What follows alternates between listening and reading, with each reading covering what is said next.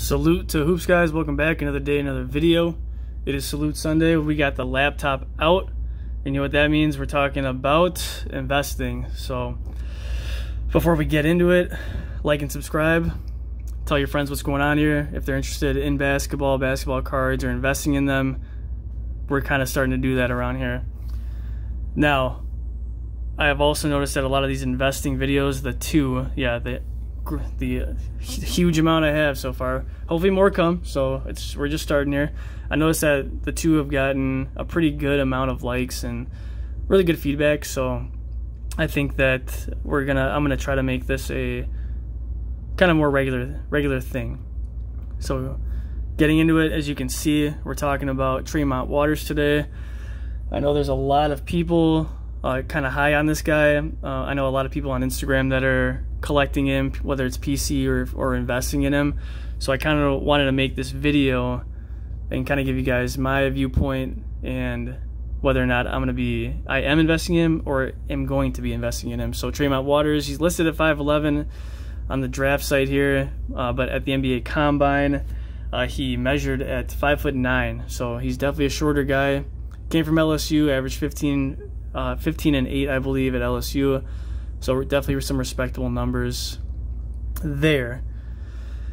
He plays on the Celtics now. He was drafted, I believe, the 51st pick or so, and he spent the majority of the season in the G League. So there's not a lot of true NBA stats to go off of, but we'll try to take that into consideration as much as possible.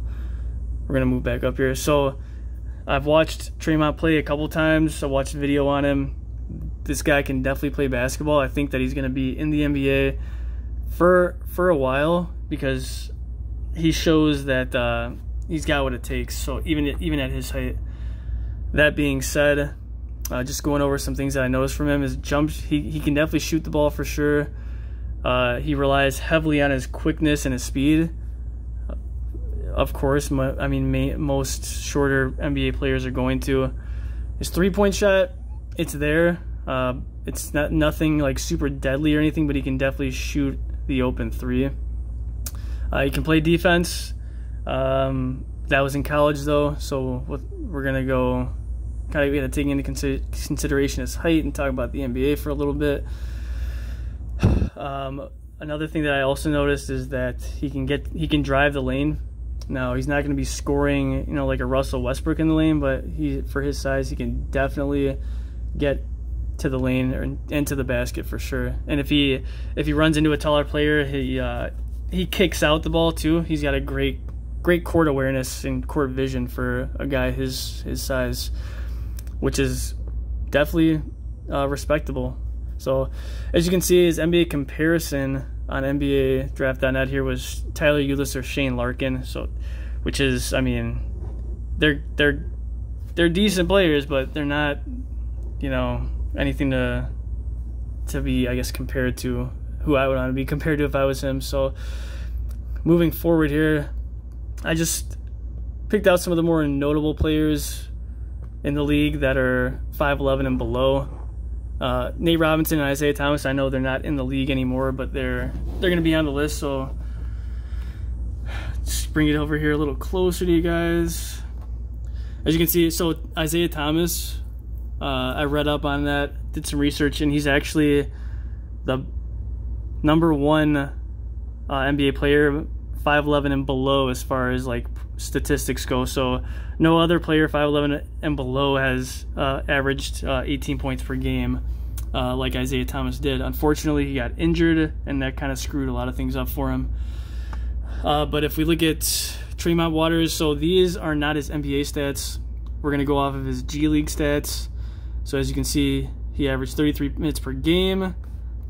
Let's get that out of here. He shot 42% from the field, almost basically 43.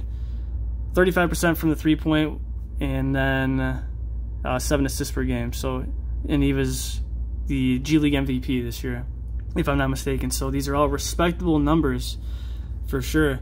Like I said, the three-point, it's not really that great. 35% is iffy. Definitely not elite numbers in the NBA. Elite numbers, you're looking at, I think Steph Curry shoots 43% from the three, so But these are definitely respectable. Now, can he translate this into the NBA? We're going to have to find that out. I don't know how much time he's going to get in the bubble. Hopefully, if he does, we'll get a better look at what he can bring to the table.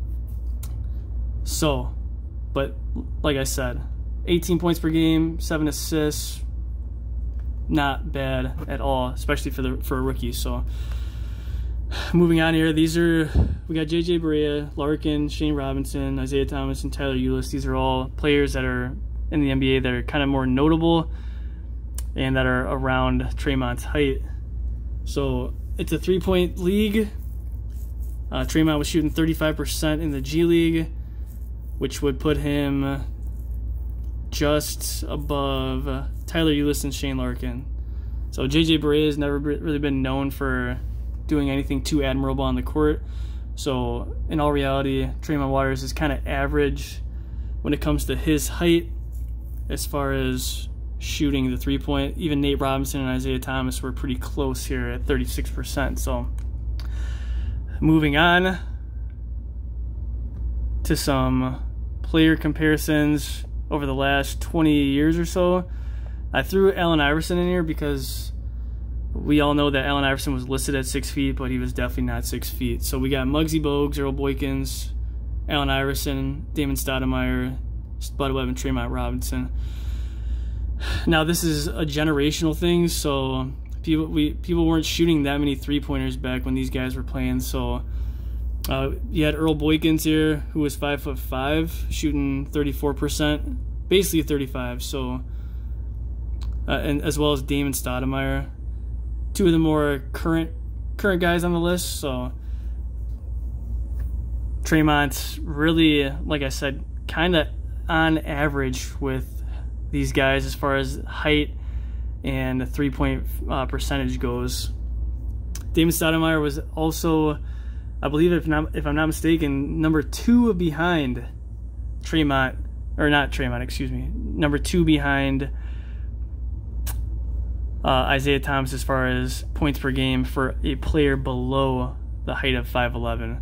Now, to throw Allen Iverson on this list was kind of unfair because Allen Iverson was literally the only player on that team scoring. So those numbers are not fair to Tremont at all. But props to AI. I forget how great he was. He also shot he was not a good 3-point shooter, 31% from the field. So, but if you remember seeing Allen Iverson play, he was doing everything else on the court too. So you can't knock him for that. So just based on kind of these small statistics, we don't have a lot of time to make like a super analytical video. But Tremont is kind of, like I said, he's on average with all the other guys in his height class when it comes to shooting and field goal percentage, so on and so forth. But we don't have any true NBA games to compare Tremont to, so we're kind of iffy. We're kind of iffy, but we'll work through it. Now, the one comparison that I really think Tremont can make in the league as far as players go is going to be this man right here. So we got DJ Augustine. If you've seen both of them play, they play extremely similar. DJ Augustine can shoot the open 3. He can create his own space. Great dribbler. Can drive to the basket and has excellent court vision. It's literally exactly like Tremont Waters. Tremont might be a little faster than DJ, but DJ is also a little older. But in my opinion, I would compare him more so to DJ Augustine in the NBA than like Tyler Ulis or Shane Larkin like NBA Draft.net did. Now, DJ Augustine shoots almost 38% from the 3-point, 41% from the field. His career average is almost 10 points per game and 4 assists per game. So nothing too major there. But a lot of, like I said, a lot of these shorter guys, those are going to kind of be the stats. You got to be a real special player, that being Isaiah Thomas, to be like a star. Now, do I think Tremont Waters is going to be like a superstar in the NBA. Let's show him here. I'm not knocking Tremont Waters at all. I like I said, I think he's a really good player, but the numbers are definitely against him and him becoming a superstar in the NBA. Does that mean he's not going to carve out, you know, a good NBA career? Not at all. As you can see, we went through countless guys here that played in the NBA for years, and these aren't the only ones. This is just a small number. So there have been some guys that fizzled out that were short, but you know, just because you're short doesn't mean that you can't play in the NBA. That being said, having gone over all this, do I think that Tremont Waters is particularly a good investment right now? In my opinion, I am not investing in him, but that's not to say that he's not a good investment, especially given his numbers on his prices on his cards. Let's just do some eBay shopping here. And as you can see, Tremont Waters rookie prism card just went for $2. This one went for $1. That's an auto, which went for 40. You know, we got optic fast break hollows going for 5. So he's by no means is Tremont Waters a high risk when it comes to investing, at least not right now. His numbers, so as far as his cards go, are super low, so you can grab a bunch of Tremonts, and if he does have, you know, 1 or 2 good seasons in the NBA, like Isaiah Thomas did, then you can sell them off for X amount of money. I don't know how much Isaiah Thomas's cards went up when he was killing it in the league. But going forward, yeah, see, we got $21 here. I got distracted. Moving on, yeah. I myself am not investing in Tremont Waters. I probably have enough of his cards here anyway, just in my normal rookie basement, to, if he were to ever actually like become a superstar or something, I'd be all right. But right now I'm not going to be actively investing in Tremont Waters, only because I just haven't seen enough of him to kind of pull the trigger on it. Now, once the season starts back up, maybe next year when we actually hopefully have a normal season, we can get a better comparison and a better gauge on whether, you know, whether his investment will be a good or a bad one. But right now, the water is kind of muddy, so it's going to be a no for me, but things could always change in the future for Tremont. Like I said, he's definitely a good player, but whether or not he's going to be a superstar in the NBA is kind of up in the air. So, Tremont, thanks for joining us. I'm going to put you right here. So, I hope you guys enjoyed the video. I'm going to hop on eBay here and see if I can get some steals on some other cards here.